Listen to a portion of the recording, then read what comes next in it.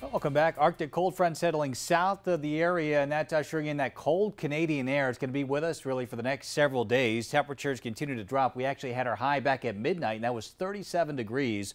Currently sitting at 22 in Elmira, also low 20s in Dansville, 15 the current temperature in Bradford, and 28 right now in Williamsport.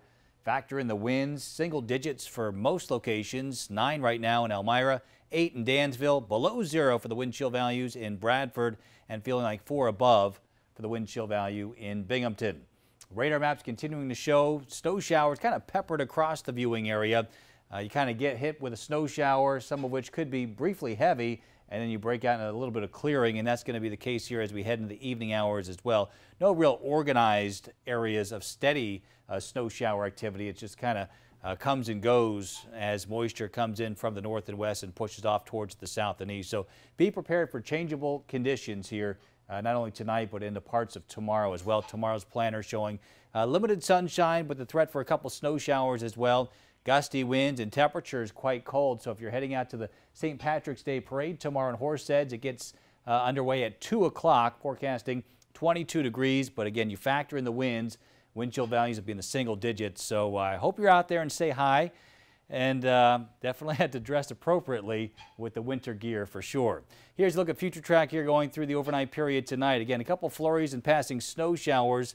Light limited accumulations will be possible. Similar conditions for our Saturday. A couple snow showers here and there, gusty winds and bitterly cold temperatures. Snow showers will tend to die out a bit going into Sunday, but we still can't rule out a couple flurries, and temperatures remaining well below average for this time of year with highs in the lower 20s. Then on to next week. Take a look at the computer models here. Many of them have an area of low pressure over the Midwest teaming up with an area of low pressure coming up along the coast, and this purple line indicates the rain snow line. So anything to the north and west would be in the form of snow. And this particular model has a formidable storm, a nor'easter here just off the New Jersey coast. This would be going into Tuesday, bring several inches of snow our way, but a little jog to the left or right could mean a different outcome for us here in the Twin Tiers. So again, not set in stone just yet, but it's something that certainly bears watching in the coming days. Ski resorts will be happy. Here's a Greek Peak Mountain ski report for you, and 12 trails currently open at Greek Peak, Bristol 17, Holiday Valley with 29 trails currently open. Certainly they're welcoming these colder temperatures. Forecast 34 today, 37 was the unofficial high. 9 tonight with a couple snow showers, more snow showers, windy conditions tomorrow.